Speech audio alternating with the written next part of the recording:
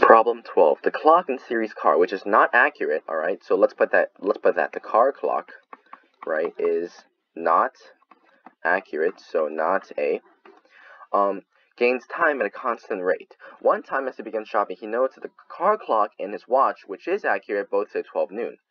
When he is done shopping, his watch says 12:30 and his car clock says 12:35. Later that day, Siri loses his watch. He looks at his car clock and it says 7 o'clock. What is the actual time? So to solve this question, we know it's a constant rate. So what does that mean if it's a constant rate? Well, the constant rate is proportional to the actual time, right? Because the gaining of time is proportional to how time passes, like in real life, on the actual watch, which is accurate. So that means that if I compare the car clock, which is not accurate, with his watch, which is accurate, this proportion should be constant, because it told us that the clock in series car gains at a constant rate. So then, how do you find this proportion? Well, it told us that it started off as both saying 12 o'clock, right? And that's his watch, or this is the clock, and that's the watch, right?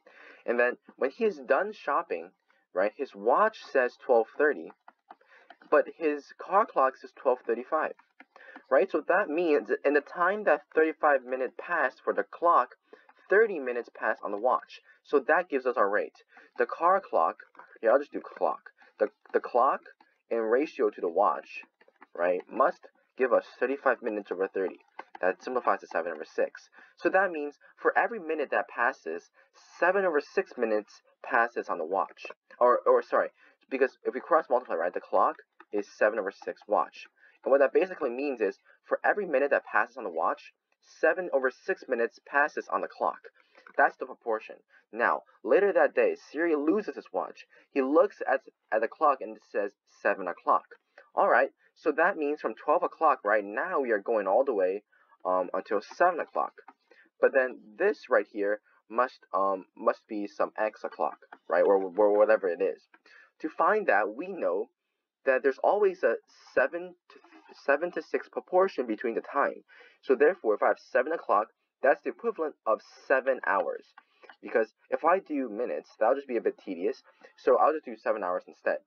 7 hours over the 6 hour proportion must give you the 7 hours at the current moment over x.